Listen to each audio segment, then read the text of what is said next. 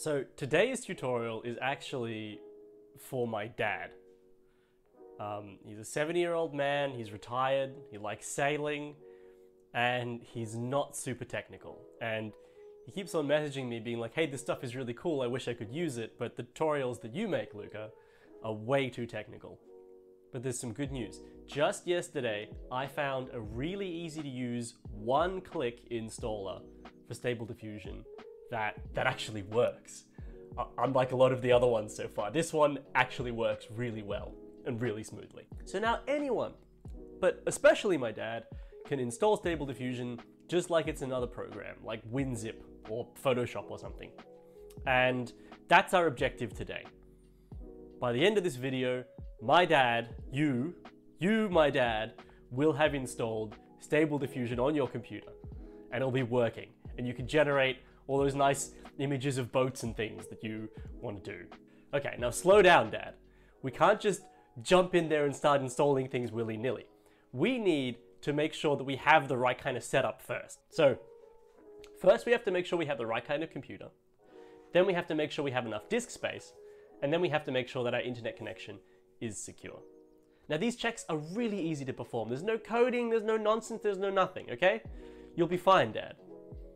It'll take like 2 minutes. We'll just do it step by step. It'll be really easy, I promise. Okay, so let's do the first check. Do we have a Windows computer? That's the first thing. And you can tell if you have a Windows computer really easily if you go down to the very corner of your screen here. And if there's a little Windows symbol there, then you have a Windows computer. And in this case, we do have a Windows computer, so that's great. We can just chuck a tick there.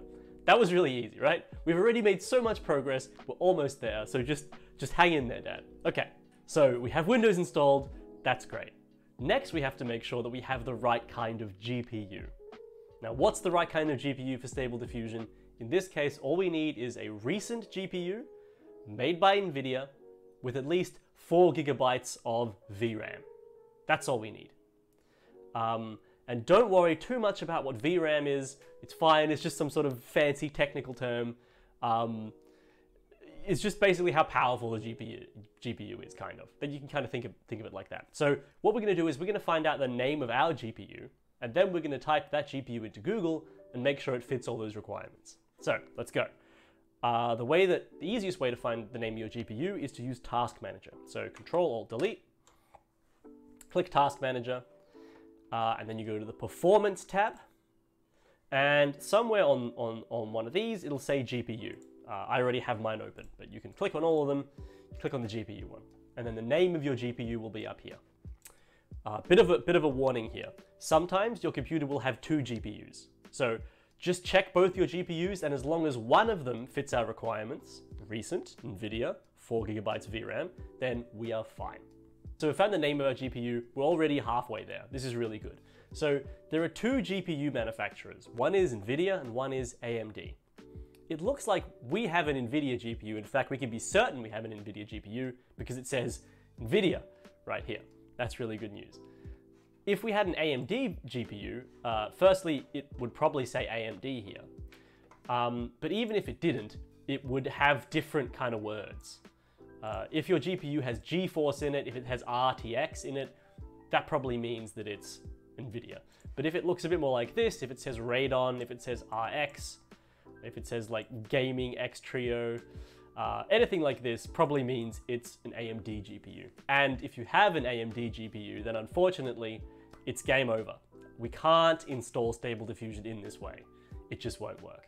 So you have to make sure that you have an NVIDIA GPU. So I'm lucky. I have an NVIDIA GPU, and now I have to make sure that it has at least 4 GB of RAM. And again, this is actually really easy to find out. You just scroll down here, and it'll tell you how much dedicated GPU memory there is. That means the same thing as RAM or VRAM.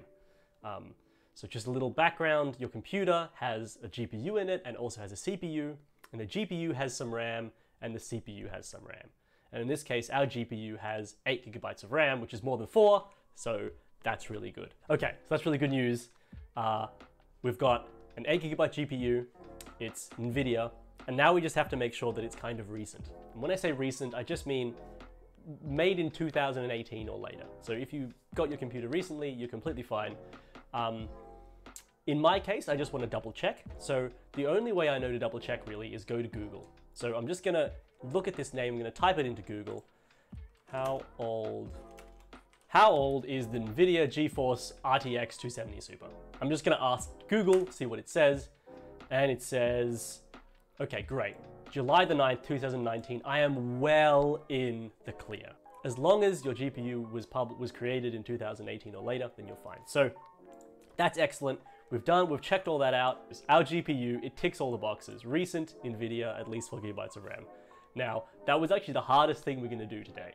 So, you know, we can relax. We're already up at the top of the hill, now we're going down. So this is good stuff.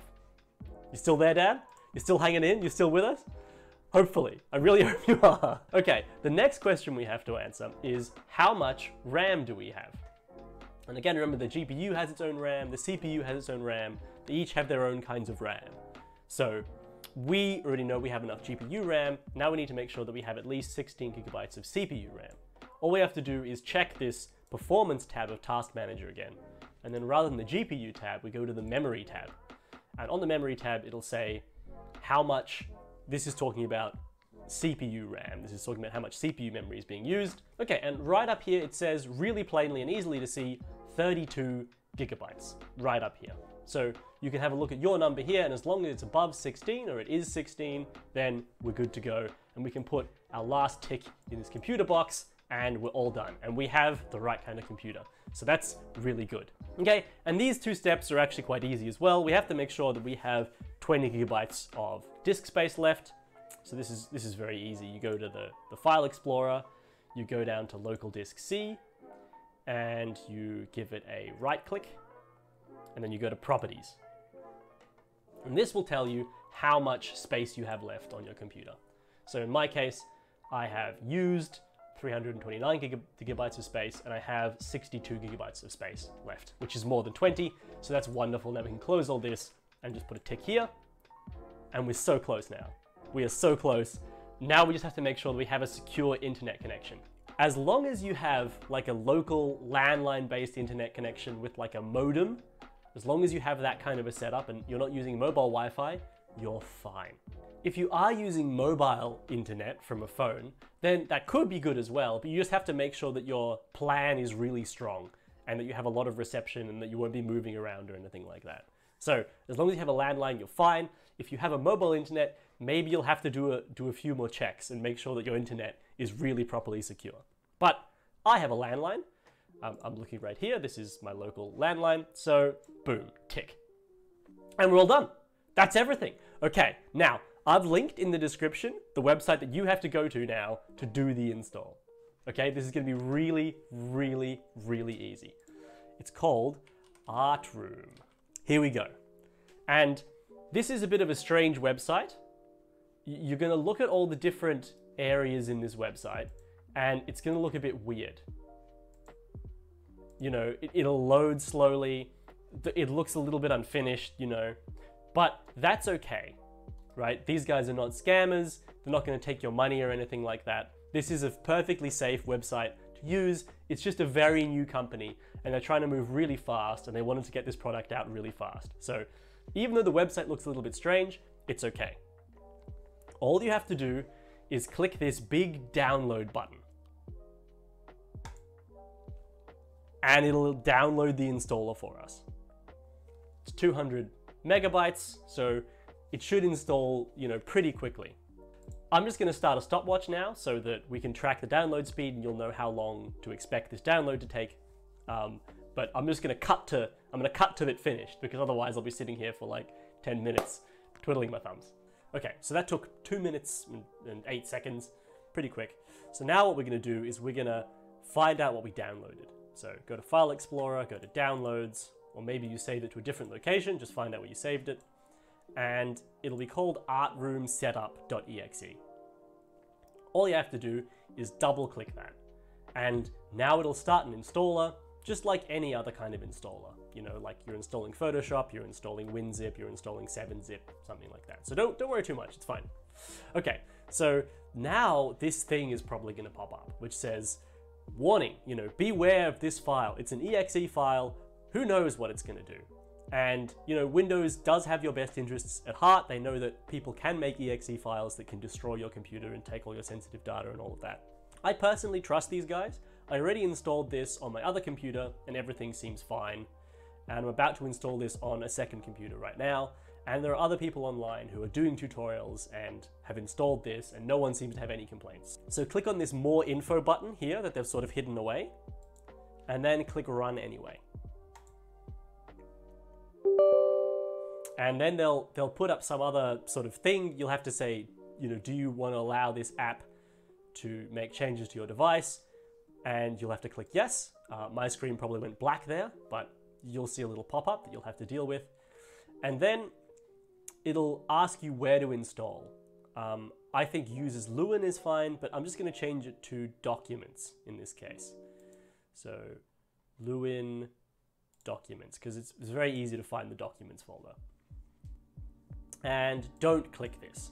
Keep this unchecked. That's really important. And now hit next. And C program files art room, that's fine. The main files will be in the documents folder like we asked. So now we're just gonna hit install and it's gonna start installing. I'm gonna hit that stopwatch again. I'm gonna reset it and run it. Oh, hang on. Let me just pause this. I got a little pop-up here. This is a pop-up that I didn't get last time. So let's have a look at this. Upon pressing OK, the installer will install con dependencies and model weights to C Lewin documents.